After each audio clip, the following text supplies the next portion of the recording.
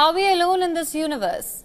We've been searching for signs of alien life for a long time, and now a planet from trillions of kilometers away from Earth has yielded the strongest evidence yet that extraterrestrial life may be thriving beyond our solar system.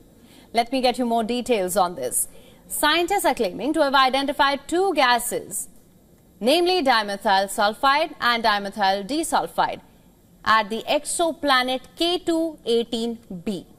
These gases are only generated on Earth by living organisms, primarily microbial life such as marine and algae life forms. And researchers say that this suggests that planet may be teeming with microbial life. This does not confirm the discovery of actual living organisms, but rather a possible biosignature, an indicator of sorts of a biological process. The latest discovery is a result of years of exploration. The K2-18b, it was discovered in 2015 by the Kepler Space Telescope.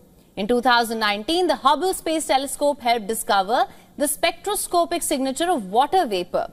This is the first discovery of water vapor on an exoplanet that is not a hot Jupiter.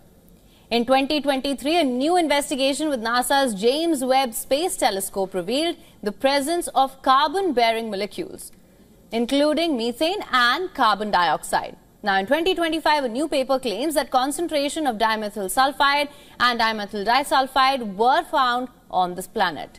The levels are thousands of times stronger than the levels on Earth. There is a 0.3% probability that this finding may be wrong. But of course, it's led to some sort of excitement. Since its discovery, the K2-18b has been a focus of curiosity. It is an exoplanet, as I mentioned earlier, one that is bigger than Earth, also known as super Earth. It orbits the red dwarf star K2-18. It completes one round around the red dwarf in 33 Earth days. The system is located 124 light years from Earth. The planet has a diameter of about 2.6 times of Earth and is 8.6 times bigger in size. Now, astrophysicist Niku Madhusudhan, who wrote the recent study, says that the conditions do point to it being a Haitian planet, a world that is covered by liquid water ocean, habitable by microorganisms, as I mentioned earlier, and with a hydrogen-rich atmosphere.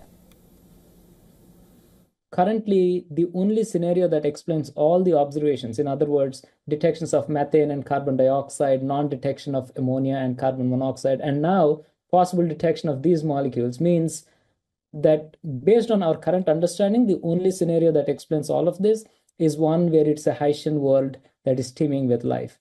And what is a Haitian world? It's an ocean-covered surface with a thin hydrogen-rich atmosphere. And the ocean being habitable. So that is the only scenario which can currently explain all the observations together. However, we want to remain open to other alternatives one might come up with in the future.